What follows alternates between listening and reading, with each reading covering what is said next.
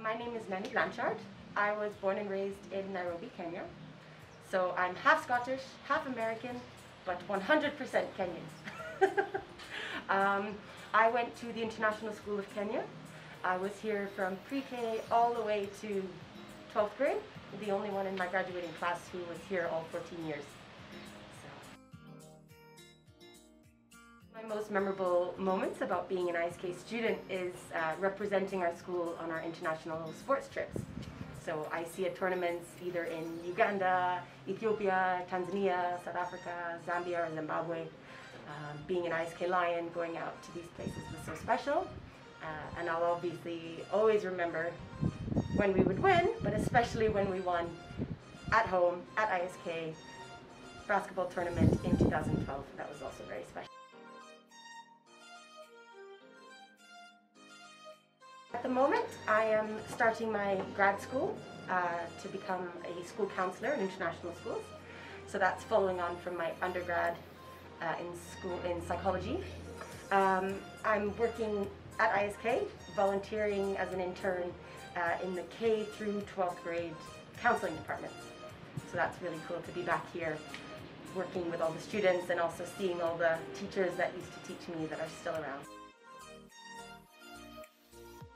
So ISK taught me several things, and to prepare me for my career in my life, I think one of the big things was that ISK encouraged me to be a leader and to take on responsibilities.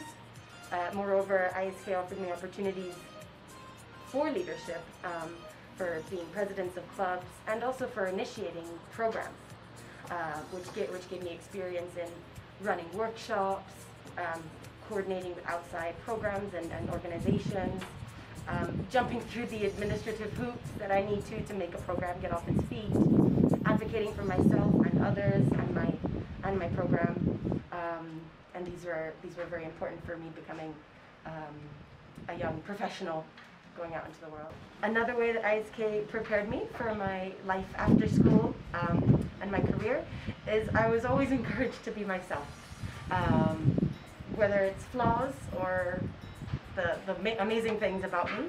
I was always encouraged to ask for help when I needed it, but also step up when I felt comfortable to. And I like to think that I'm now trying to do that as well, encouraging the psychological health and well-being of people around me, but also empowering people to feel confident. There is no shame in taking a year to figure out who you are as a young adult, to regain your energy for the things that you're passionate about in life, to take a moment to try new things, to explore, to volunteer, to work, to save up. And it doesn't have to be because something went wrong. As a person that took a gap year, I think it should be for everyone. You know, I chose to defer for a year, and I think it was the best decision I made. So I definitely would say, definitely consider it. You know, there's no rush to go into a career. You wait, you figure out what you're passionate about, and then you'll inevitably be better because you love it.